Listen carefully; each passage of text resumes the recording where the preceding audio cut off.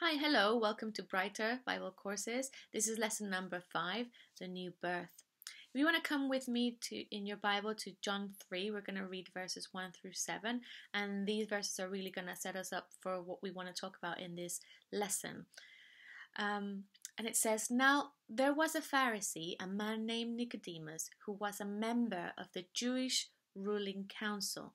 He came to Jesus at night and said, 'Rabbi, we know that you are a teacher who has come from God, for no one could perform the signs you are doing if God were not with him.'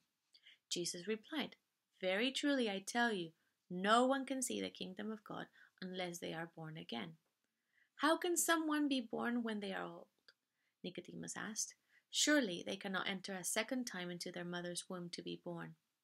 Jesus answered, 'Very truly I tell you, no one can enter the kingdom of God unless they are born of water and the Spirit.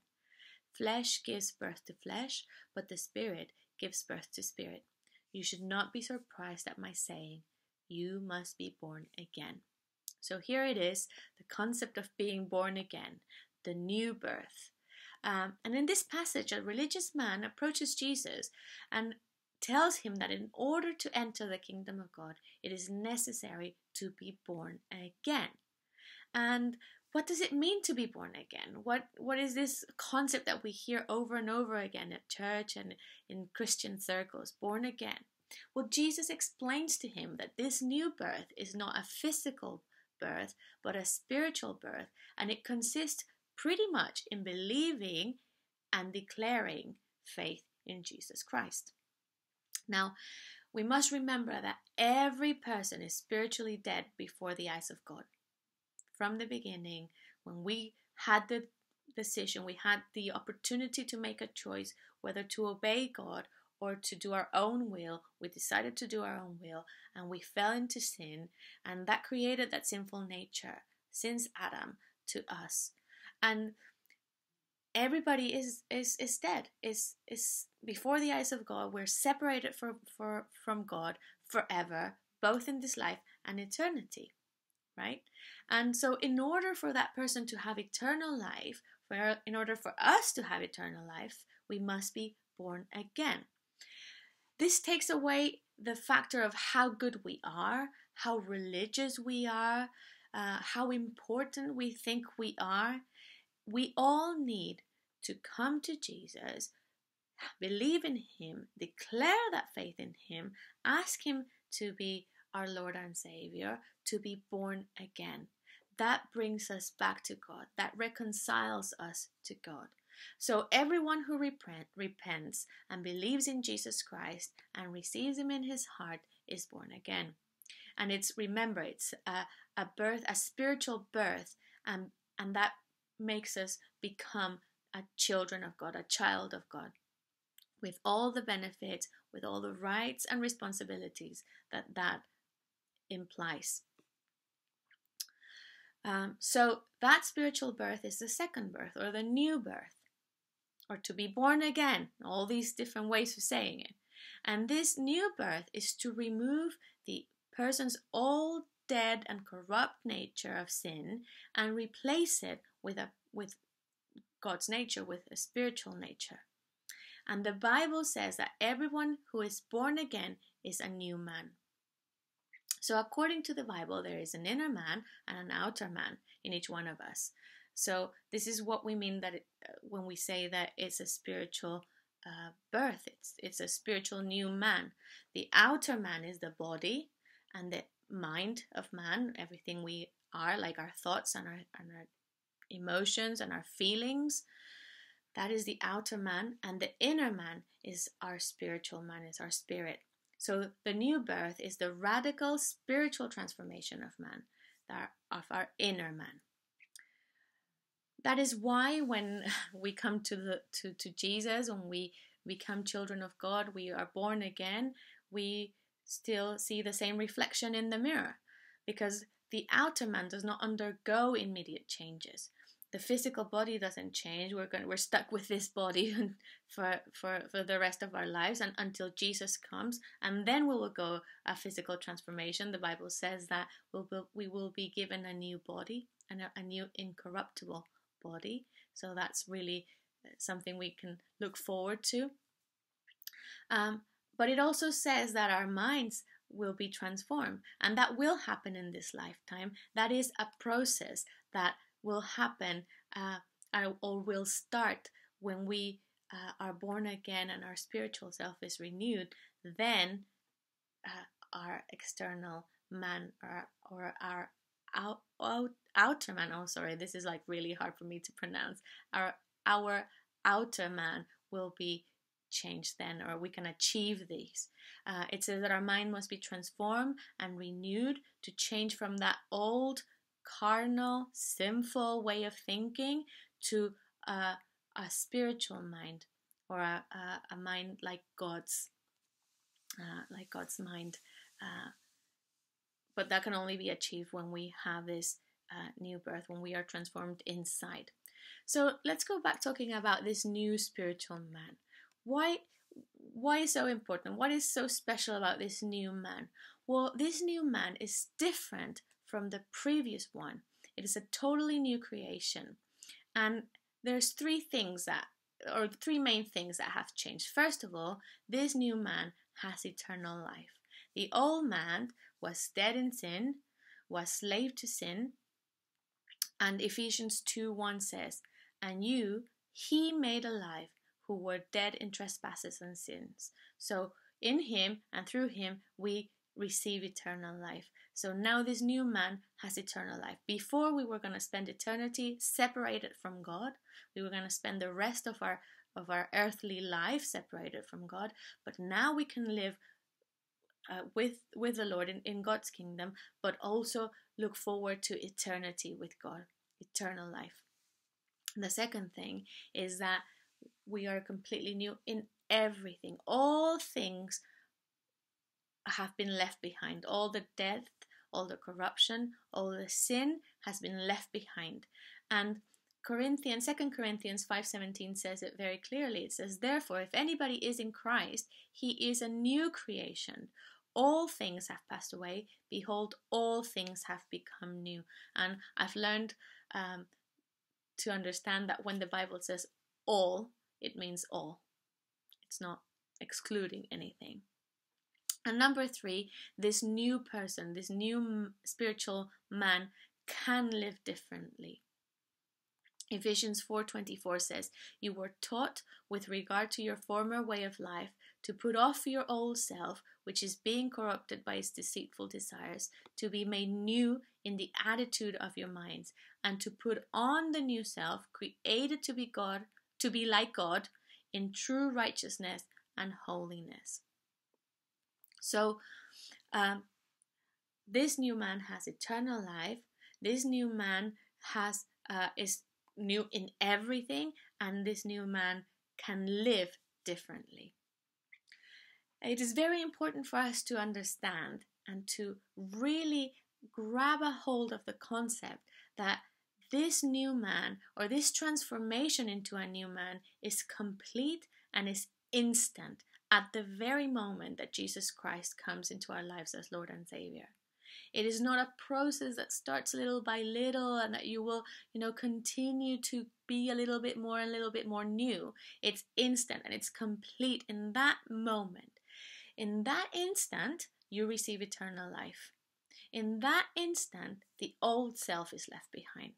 In that instant, the person is freed from the authority of Satan, is freed from the authority of sin. And in that instant, we are changed from death and darkness into the kingdom of God.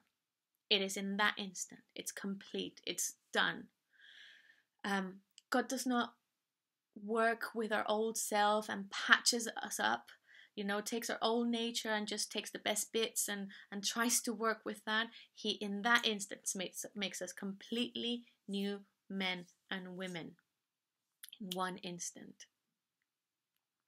And it is the work of the Holy Spirit in us that gives us that new life, to gives us that new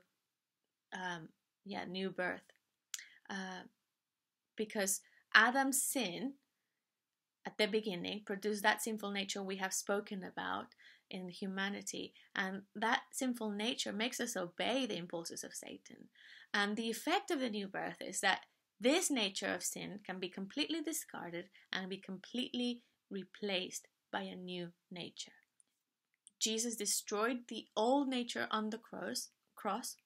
Romans 6:6 says, "For we know that our old self was crucified with him, so that the body ruled by sin might be done away with, that we should no longer be slaves to sin, because anyone who has died has been set free from sin." So, because of what Jesus did, and when we come to believe in him and accept that sacrifice for our lives, then we are freed from that power and that life of sin and death. So what does all this mean for us? Why is it so important to understand this new birth? What effect does it have on us? I mean, we know that we now have eternal life, and we now know that we're free from sin. But what does that mean? First of all, mainly it is that it gives us a new identity, and it gives us a new position in Christ. Number one, it gives us a position or an identity of children of God. We are now the sons and daughters of God. John 1 says, "Yet to all who did receive him, Yet to all who received him, to those who believed in his name, he gave the right to become children of God. Children born not of natural descent, nor of human decision, but born of God." So we're new, and that's great news. We have a new fresh start. We have a second chance, but it is a second chance as children of God. I'm now a daughter of God, and now I'm part of his family. I'm part of his kingdom. I get to represent him, and I get to obey him, and I get to be under him and honor him. But it also gives me the opportunity to receive the rights and blessings of a child. Because I'm now part of his family, and I've got his name, so I have those rights and those blessings of a child, as before I didn't. As a child of God, as a daughter of God, I also receive a position of authority because of that name, not because of me or because of how good I am, because of him. It gives me a position of authority over the devil, over Satan. It gives me a position of authority over sin. Before, remember when we read Romans 6, it says that we were slaves to sin. So we were under the dominion of sin. But now we are over sin. We have authority over it, and we can overcome the devil in prayer, and we can defeat temptations, and we can overcome because we are in him. It also means that I am changed. I have a new personality, if you will. I'm no longer a sinner. I'm not known as a sinner. I'm now a saint.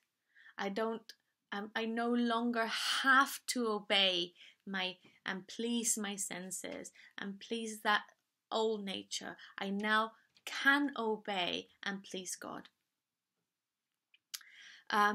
So what happens? What are the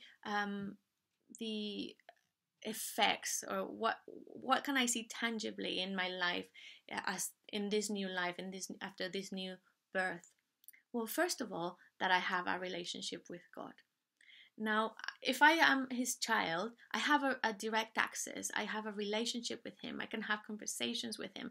I can have communication with him because he's my father and I'm his daughter. And so I can come to him, and prayer becomes a very important part, not because I have to pray, not because I have to get points, but because I have this relationship with him, this communication. Reading my Bible becomes something more than just a chore or something, or a list of requirements or religious requirements. It becomes part of what he has written for me, part of what his will for me, the things that he has, his promises, the richness, the inheritance I have in him. So communication and prayer and reading my Bible and worshiping God goes to another level. It has another meaning because we have a relationship. Secondly, my life changes. my outward life changes. I now am able to live a life of integrity, a life of holiness, a life based on values, because I have the help of the Holy Spirit, because I have the guidance of the Holy Spirit and the guidance of the Word of God. I have Jesus' example, and I have all these tools, that help me achieve this outward change, this life of integrity, this life of holiness. I can also see, or I should also see, a change in the way I talk, in my language. I can stop expressing and declaring the lies and the curses that Satan has taught me, things that are not true about myself, that I've learned, that I've picked up along the way, and that the devil has been really happy for me to believe. I can now declare the truths and the promises that God wants for me, that the God has for me, and that wants to teach me his new language, his new way of speaking. And I'm not talking about a religious lingo and all these things, but the truths and his word, not the lies I have picked up along the way in my life. I can now declare with faith the will of God, because I can now know and be certain that God's good will for me is for me, because of what the Bible says. I can now declare blessings, right? So my way of talking, my language changes. I can also be part now of a community. I can be part of church life, and be active in my church life, because I come into this family and this community of believers, of people that have gone through the same and have also been born again, and now are walking side by side in this process of this outward change, of this renewing of our mind, of this catching up, this outward man catching up to our new spiritual self. And also I can tell others, I can share, I can, however you want to call it, evangelize, share with others what has happened to you, what God has done for you, the good news, that which you have experienced. And there's nothing better than to share, not just dead words or religion or this speech, but just share our experience, what we have lived with God, what we have gone through with God, and share with others. And it's really hard not to share, because when you have experienced something good, when you have tasted and seen the goodness of the Lord, and you have tasted and seen his life in you and that transformation in you, you can't keep quiet. You have to share with others, and you can tell others what has happened to you and what you have lived and what you have experienced, what God has done in you, in your life.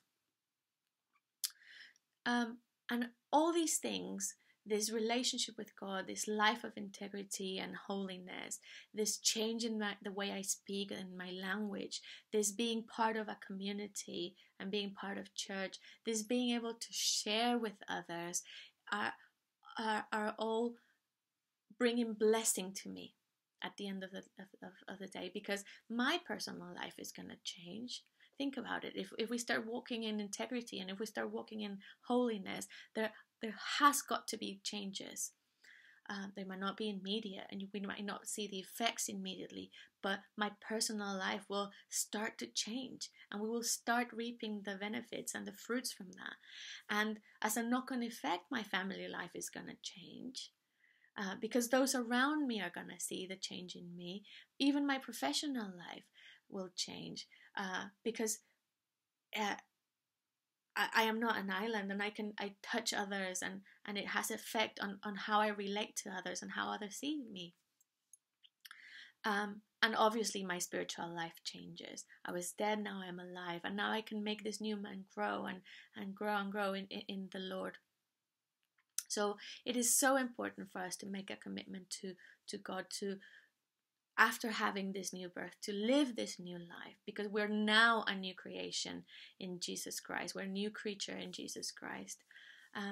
We're a new person, and a new person is no longer going to do the same things that our old nature did. So it's just a natural change and a natural progression of our lives. So this is the lesson of the new birth. I hope that a lot of questions were answered. If you have any questions, if you have any comments, please don't hesitate in sending us an email or a message on our social networks, and we'll be happy to answer them or to discuss it on our Tuesday nights or even during church. It's so important that if you have any questions, just write them down so you don't forget them, and we can have a little chat about them. Have a good week, be blessed, and see you next week.